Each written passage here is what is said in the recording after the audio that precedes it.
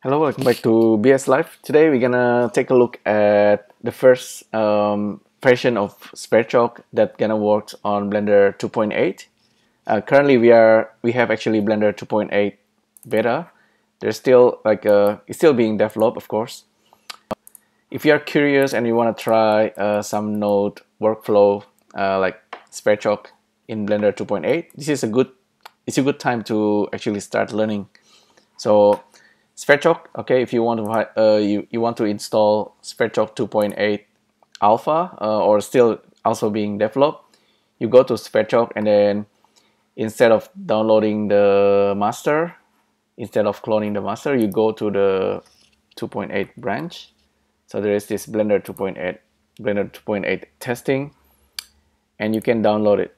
You can download the zip, and then you simply go to edit preferences, and then install the add-on, and then you go to your download folder.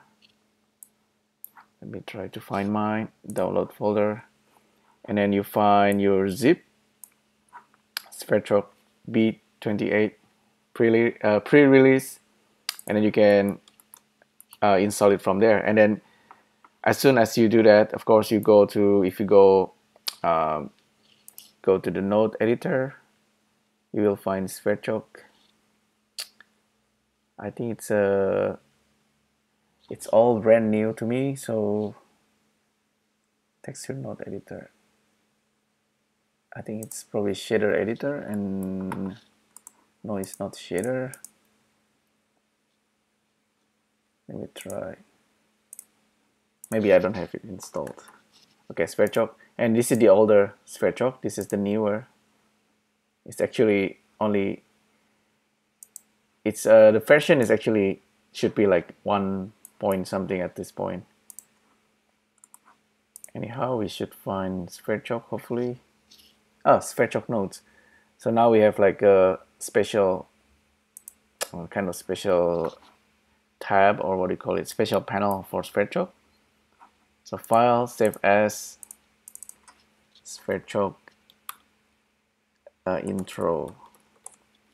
So at some point I'm gonna try to make some kind of map, because we covered a lot of things from the basics and then from some of the intermediate example of Sverchok and animation nodes. And I think it's a good idea to have some kind of map so you don't get lost, and you can keep kind of growing your knowledge. So anyway, you start by creating a new node tree as usual. And of course, I think we should still have all the panel for Sverchok somewhere here. Probably we don't have it at the moment, but the nodes simply basically still working the same. So if I'm gonna delete everything here in the scene, I'm still actually not get used to of the collection and things like that, but I think it's gonna be really helpful to understand that as well. But okay, Sverchok comes with of course a lot of nodes, and I think these are some of the nodes that's already working with Blender 2.8. We can try with the most basic, of course, box. You can use box, or you can also have Suzanne. And I think we don't have viewer draw yet. So, but we can already create a B-mesh, right? Viewer draw is like a preview of the objects. And Stetoschope is if you want to view the data, what we are generating at this point. So I think a good idea is to start with a random. So you can have like a 100 random vector, for example. Random vector. Vector it just means 3 values, 3 positions, and in this case it's a vector for position. So we can just plug this into B-mesh. There is some kind of bug sometimes when I try to plug this, but anyway, it seems to work. Yeah, so random vector is of course already working. The scale and the count is all working. So that's a random vector, right? If you can have, I think, multiple B-mesh viewer, of course. This one we call it beta. So this is our box. Plug this in. So we should have our box. And if you want to transform it, you use the matrix. This is matrix. It's called matrix, but it's just like transform. So if I'm not wrong, this is just a bug. Seems like it's not updating, but it should actually updating. Maybe if I cut this, what's the shortcut? So this is also a bug. If I try to, sometimes if I do this, it doesn't give me what I want. Let me try. Maybe I can force this. Anyway, this of course it's still being developed, right? Still there's a bugs, so this doesn't always work. It doesn't update.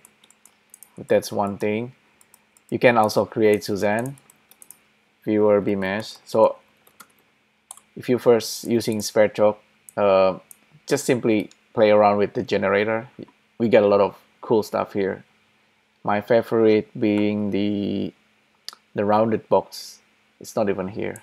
I mean, you can search it, so it's there. Rounded box. And here, bmesh viewer. Let's practice this. So we should have. We don't have it because we need to name it. Okay, rounded box. And I'll try to just put it to the side. And we have Suzanne. And of course, Suzanne, we need to put it somewhere. So I'm just gonna give this a value. Save it and then reopen. Suzanne, we don't have Suzanne. Okay, we need to name it this properly. Okay, Suzanne box random points, and this is actually a rounded box. There you go. Yeah, those are 4 objects, right? Nothing too fancy, and everything works still the same. You select the nodes and then tap L and things like that.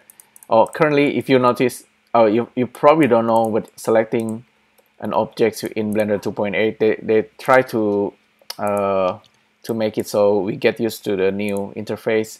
So instead of using the input right mouse button, get used to the left. I can try doing that. So this is now becoming left mouse button, and then right click is something else, you know, like smooth shading is. This one also, suddenly when you switch left to the right, it becomes interesting, right? It's not that hard actually. See, now I'm selecting using left mouse button, so it's pretty easy. And let's try to make like a lot of sphere, for example. Let's try sphere. So we want to have sphere and bmesh viewer, and this time I want to make a lot of sphere. So matrix, the output's gonna be spheres, and I wanna have a smaller sphere, and random vector, it's gonna be my source for the matrix of the sphere. There you go. And the cool thing, of course, currently I think this is like, it's gonna make 1 object per sphere. Blender usually cannot handle too many objects, but I think it's working really fast with the Blender 2.8, a lot faster than before. Okay, seems like I managed to crash Blender. Oh, because it's still running some kind of process. So really quick, file, open, and edit preference Sverchok. I wonder why it's so dark. Save preferences. So we have, anyway, we have 380. If I change this to 100, oh yeah, seems like this is causing it to slow down. Shouldn't have done that.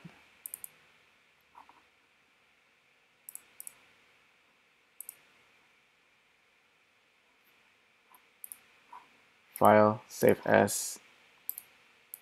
Okay. Anyway, the cool thing about Blender 2.8, of course, the EV and this all kind of real-time stuff that you can do really easily. So maybe in the near future, not too far, we're gonna have everything is gonna work for us. Like all the nodes gonna be working again for Sverchok, and then maybe we're gonna have also the new Blender particles and kind of like built-in animation nodes with everything nodes. So that's kind of exciting. It's actually like really exciting. I just cannot describe it. It's a work in progress, of course. 2.8 maybe for next year like official release. Currently, again, it's still beta, Blender 2.8 beta, and then Sverchok is still currently being upgraded to work with 2.8. But you can already save preset, I think. So let me try. So this is like a bunch of stuff. I can delete this. Save. Save preset. Let me try that, and then name it like bunch of objects. Okay. So it's exported to. So there's this. The info thing is now somewhere, and I'll try to find it. So in other Blender, there's this something called info, and this is always like hidden up here, but now we actually need to go there to find it. So this is my preset, a bunch of objects. I can try to go there. Go to folder, paste. This is how you can save presets for Node 3 for Sverchok. It's actually really cool. They actually designed this, the Sverchok developer designed this method so you can save nodes and easily load it whenever you need it. And you can, if you open it with something like Sublime Text or text editor, you can see the objects. Oh, I need to select the objects, I believe. So select all of them, save preset. Okay, now it's being updated. Cool. So if I make a new empty scene, I need to make like a new one for Sverchok, I think. Go to the where is Sverchok?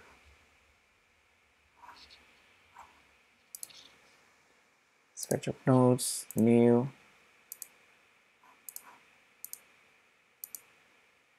So there's the presets, but I think we can change something here.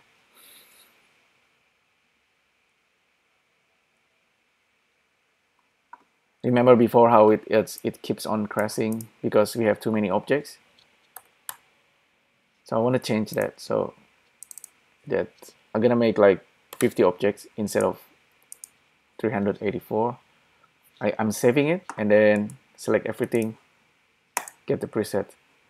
Now our object is like only 50. So that's really cool, right? This is really cool. This is a preset in the form of, what is this, JSON? I think it's in the form of JSON, and then you can kind of edit the nodes over here, and then when you load it again, now we have 50 sphere with monkey and box and rounded box. So yeah, that's pretty much like the rundown of what's going on. I think I should like slow down a little bit, maybe try to map what we have with Sverchok and animation nodes, and look at the new Blender, and then try to get used to the collections. Yeah, a lot of things to learn. It's pretty exciting. And this, of course, I like it. Random. And yeah, just play around with it and see how far you can go by just trying all these nodes. You can get used to it eventually. Like this is Suzanne and sphere. If you want it smooth shaded, you can control it from there. So Suzanne and all this, everything procedural. This is yeah, this is Sverchok intro. Let me save it really quick. This is just a quick look at early version of Sverchok in Blender 2.8. So there's a lot of things, a lot of exciting things. Everything that I've done in the past with all my thousands of videos should still work. All the concepts and knowledge should transfer to Blender 2.8, and hopefully next year also, and then when Blender 2.8 become official, we're gonna be we can get into serious stuff.